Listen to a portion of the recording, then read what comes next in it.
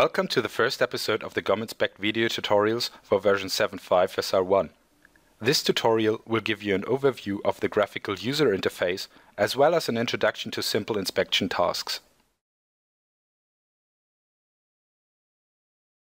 GOM Inspect always opens with a start screen in order to handle projects. Either create a new project from scratch, open a recently used project, or choose the pathway for your existing project.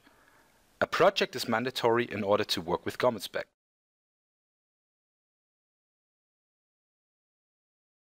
Integrated into the bar on the left side are the so-called workspaces. Workspaces are dedicated to assignments such as inspection, reporting, or mesh editing. The main toolbar above is changing accordingly in order to supply the users with the needed functionalities. To turn an object in the 3D view, press the left mouse button and move the mouse around. If you press Shift and the left mouse button, you may turn the object in viewing direction. Zoom in and out by moving the mouse wheel forwards and backwards. Pressing the mouse wheel activates the pan mode. The coordinate cube in the lower left corner allows to switch to standard or isometric views. You may also turn the view clockwise or anti-clockwise by 15, 30, 45, or even 90 degrees.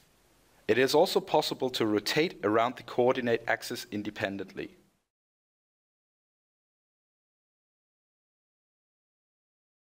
If you would like to view or change the properties of an element, you have to enlarge the Properties window on the right side, also with the Tab key. The properties are depending on the selected element in the Explorer. So perhaps you would like to change the display of the selected mesh to mesh structure, or use the slider to apply transparencies to the mesh or CAD.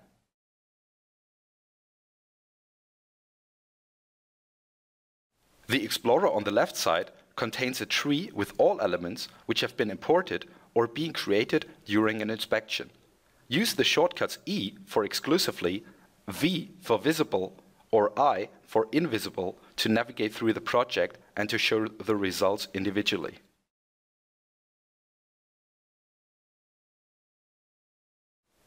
The Overview Explorer is categorized into all elements, computation status, or imported elements. In addition, you are able to define your own group of elements, such as an inspection section with attached labels. Those so-called tagging groups can also be restored to the 3D view via drag and drop into the 3D view.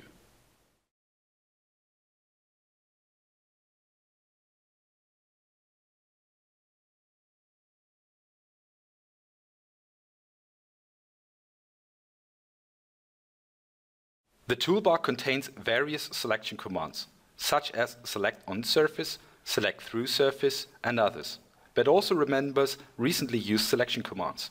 The most important selection commands can be also accessed over the right mouse button.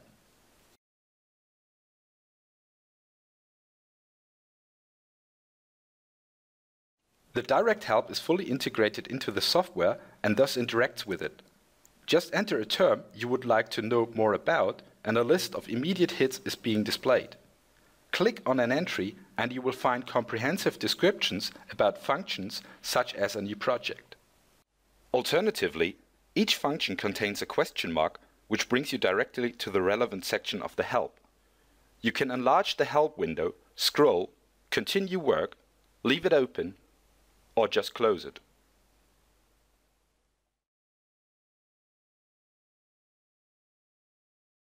Any data, either nominal or actual data, can be imported via File, Import File.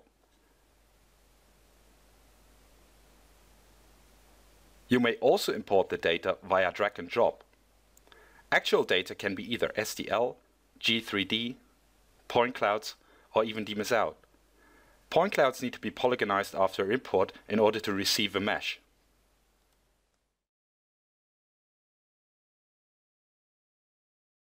We can now bring in the nominal data. Please make sure the triangulation density corresponds with your mesh density. Nominal data is always displayed in blue and actual data in green. The nominal data is now locked in its position and the actual data will be aligned to it.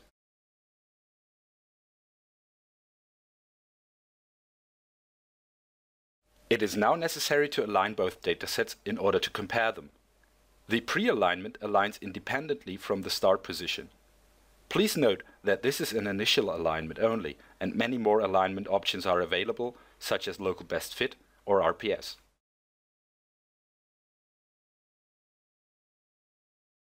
We are now able to compare the two data meshes. As there are so many coordinates to compare, GOM Inspect can display the deviations of the datasets via surface comparison. You may adjust the legend scaling to your needs, and the link button scales symmetrically.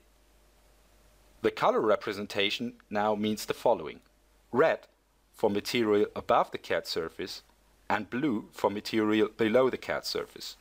In order to get discrete values, you may use deviation labels, which can be displayed by pressing the Control button and created with an additional left mouse button click.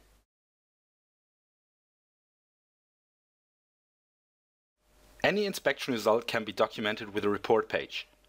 You can now choose your desired template type and also the format. If you click Edit, you may readjust the position of the component in the 3D view by having the dimensions of the report. The report can be found in the Report workspace now.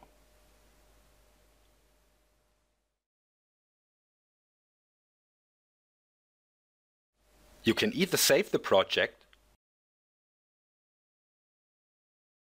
or export it as a shareable G-Inspect file. The report pages may be exported as PDF. Please visit and register at support.gom.com.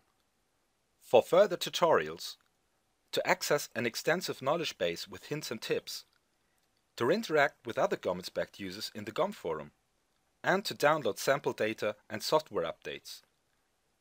Download your free copy of GOM Inspect at gom.com. Where you can also obtain more information about upgrading to GOM Inspect Professional, the parametric inspection solution with innovative teaching by doing technology. And to learn more about GOM's optical measuring systems for 3D coordinate measurement and deformation analysis.